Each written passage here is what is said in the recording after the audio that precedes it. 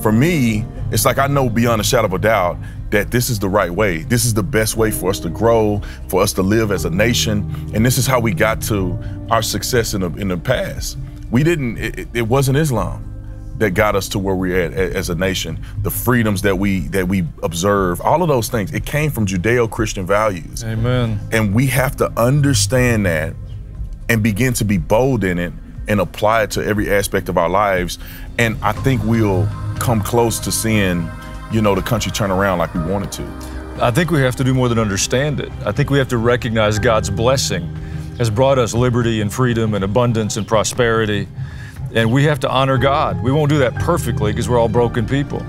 But if we deny Him because we're embarrassed or ashamed and we want to say, well, God and Muhammad and Buddha are all the same, then we're going to lose the blessings.